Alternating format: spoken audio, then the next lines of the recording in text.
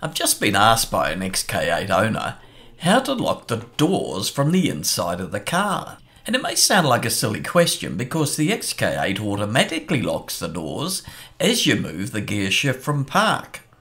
So why would you want to do it manually?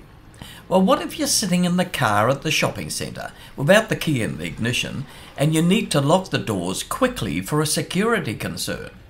Putting the key in the ignition and starting the car, then moving the gear shift will take valuable seconds in an emergency.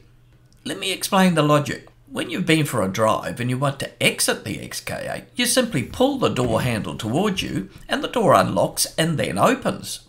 Well, to lock the doors manually, it's simply the opposite move. Push the tip of the door handle away from you and both doors lock.